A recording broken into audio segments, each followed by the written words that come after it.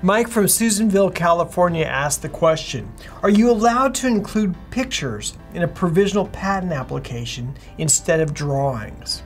Mike, thanks for the question. The short answer is yes. You can use photographs to substitute for drawings or figures in a provisional patent application. Recall that a provisional patent application is never actually examined unless you need to prove the priority date of your invention. That is, in case you need to prove at some future time that you actually knew what the invention was at the time that you filed your provisional patent application. If you do decide to use photographs in your provisional patent application, it's really helpful if the photographs are clear and well lit, they're in focus, and any writing in the photographs should be clear and legible. Photographs can be an excellent way to illustrate and demonstrate your invention, especially if you have a prototype. I did a detailed video several years ago on the topic, so you might go to YouTube and search for the video, How to Get a Provisional Patent Application on File Fast.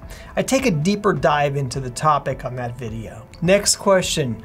Adolfo asks the question, can you register a song in another language? And the answer is yes, you can register a song with the United States Copyright Office in a foreign language, in a language other than English. There is no requirement that songs be in English. Copyright protection applies equally to all languages. However, the Copyright Office may require that the title of the song be listed in English as well as in the original language. Okay, this next one is a comment by Invention Shield. And this is Steve Aycock, who's an attorney, a patent attorney in Florida. And Steve points out that one additional reason that I've used provisional patent applications is when an inventor may be trying to decide whether to patent something or keep it as a trade secret. The provisional gets the priority date with confidentiality and no publication, so it gives some time to decide about the trade secret route. This comment was left on a video where I listed 5 reasons why you might want to file a provisional patent application. And I actually hadn't considered trade secrets when I was putting together this video. What Steve is suggesting is that by filing a provisional patent application, you're writing down the invention. You're making a record of what your invention is. And even though you file your provisional patent application, the contents of your patent application are never actually disclosed to the public unless within 12 months you decide to convert your provisional patent application to a non-provisional application. So during this 12-month period, your provisional patent application contents are actually a trade secret.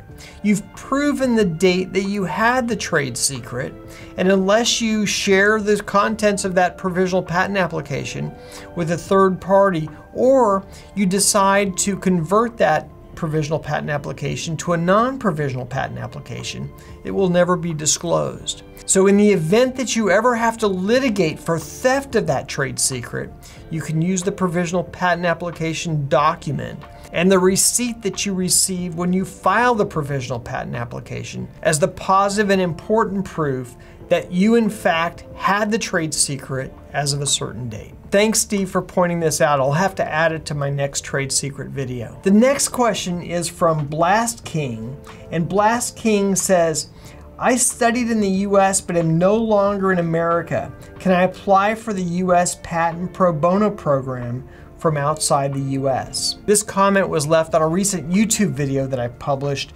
explaining and describing the United States Patent Pro Bono program. And the answer to your question, Blast King, that unfortunately residents living outside of the United States are generally not eligible for the United States Patent Pro Bono program. This Pro Bono program is designed to assist under-resourced inventors in the United States and is regionally administered. In each region of the country, there's an independently operated organization that manages the program, and you enter the program through that organization.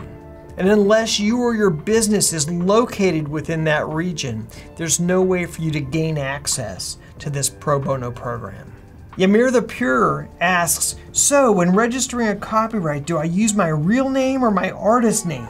And since I'm recording music vocally, what do I choose other than sound recording? Thanks for the question, Yamir. And the answer to the first question is that you can use either your artist name or your real name when registering your work. When registering your vocal music, you'll want to use sound recording as the choice for registration. You should also consider registering the lyrics and the composition as a musical work if you were the author of these.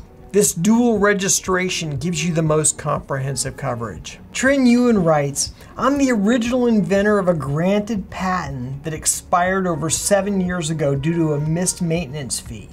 I only recently learned about 37 CFR 137B and the 2-year window for revival. Is there any legal strategy or precedent for reviving a patent beyond that time frame due to extreme hardship and lack of knowledge? Would love any insight or direction. Thank you for sharing this. Yes, there is a pathway for potentially getting your abandoned patent revived. Several years ago, I made a detailed video on this topic. You can go to YouTube and search how to revive a dead patent. You should still be able to find my video via search. But the short answer is yes, it is possible to revive an abandoned patent that was abandoned due to failure of paying a maintenance fee, so long as the abandonment was unintentional. Where the abandonment is less than 2 years, normally all you need to do is petition for revival for reinstatement of the patent, pay the back maintenance fees, and then pay the reinstatement fee required by the Patent Office. Where the abandonment occurred more than 2 years ago, the Patent Office may require you to explain why you unintentionally allowed the patent to go abandoned. Since your patent went abandoned more than 7 years ago, you may want to go back to your patent counsel and ask for help in preparing this petition for revival. My experience has been that the Patent Office is going to want you to explain how the abandonment occurred, why it was unintentional, that is, how did the unintentionality happen? For example, maybe your patent attorney passed away, I hope not. Or perhaps you moved and the notice that you otherwise would have received was not forwarded properly to you and you didn't realize that the abandonment had occurred. But the point is, you'll want to have some reason why there was an unintentional abandonment and how that reason stretched from the time of the abandonment to the time of this current petition. And as a general rule, not having the funds at the time the abandonment occurred is not unintentionality. Now, there might be some way to artfully make this excuse work, but by and large, my experience has been that the Patent Office is going to want a better excuse than I just didn't have the money. Again, my advice is that if abandonment occurred more than 2 years ago, you should get help from your patent attorney in preparing this petition to revive. Okay, next question. Adernux writes, if you have multiple variations of a product idea, things that are quite different in design methods, say for example, something like a bicycle design with 2 variations, a front wheel drive and a rear wheel drive, but they're both still bicycles and are made to function as such, then can the 2 or 3 such variations be included in a single provisional patent application? Or would you need different applications for different designs? The answer to this question is yes, you can include multiple designs, multiple embodiments in a single provisional patent application. It's important to clearly and completely describe each of the embodiments that you want to ultimately protect. Now, although it's okay to include related embodiments in the same patent application, you don't want to include unrelated embodiments, unrelated inventions in the same application. The reason for this is that when you file your non-provisional patent applications later, when you convert the provisional patent application to the non-provisional application, both inventions will be ultimately disclosed when you pursue the non-provisional application. And so if you later decide to pursue the bicycle and set the fajita machine aside for later patenting, perhaps you haven't finished design of the fajita machine, or you're going to back burner that one for a while. You'll want to maintain trade secret protection in that, and so you'll not want to include that in the same provisional patent application as the bicycle. If you're curious at all about provisional patent applications, or even thinking about maybe writing your own or filing your own provisional patent application, I'd like to invite you to check out my new book on Amazon. The book is entitled Patent Pending. It's in its 17th edition, and it's a step-by-step guide to provisional patent applications, how to write your own, how to file your own. It's available in paperback or in Kindle version. It's actually free in Kindle Unlimited. At the end of the book, there's a sample provisional patent application, as well as some sample agreements, a non-disclosure agreement, as well as some letters that are useful if you're thinking about licensing or finding a licensee for your invention. I have a link in the description section below. Thanks for checking it out. Okay, that's all the questions and answers for today.